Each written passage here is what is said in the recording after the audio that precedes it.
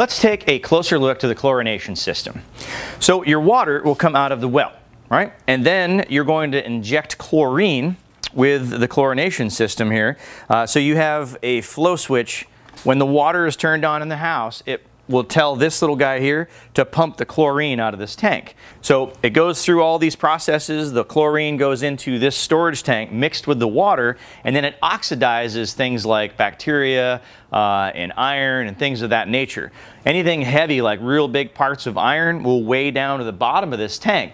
And periodically we come out and we do our service. We can flush this out. Of course, it's real easy. A homeowner can do the same thing and just turn the valve, let it run a little bit. And if you have a lot of iron, you'll see that rust coming out of the bottom of the tank, right? Of course, the pickup point comes out of the top of this tank. And then of course it comes out clear but chlorinated. So the final step is your inline carbon filter. After all this process, the inline carbon filter will filter out the chlorine and any of the other fine particles that this did not oxidize. So that is your well water system, the chlorination system.